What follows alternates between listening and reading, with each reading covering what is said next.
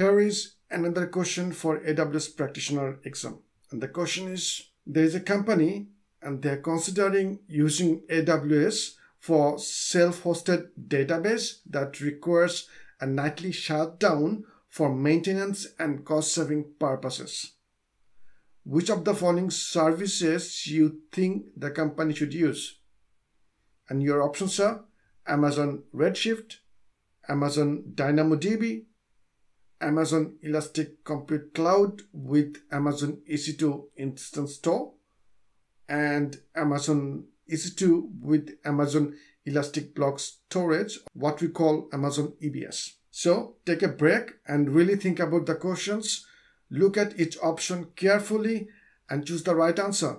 Then come back to the video to see if you were correct.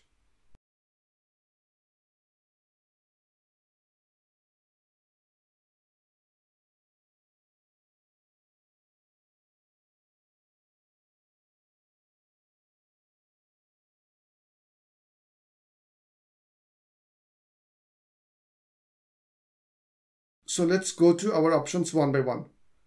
Let's start with Redshift.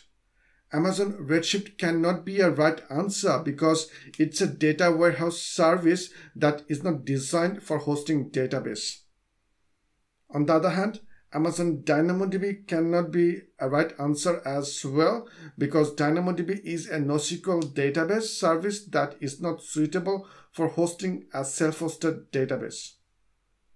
The possible options could be either option C or D, but I cannot take option C because Amazon EC2 Instance Store is a type of storage that is directly attached to the host computer and used for temporary data that requires low latency access.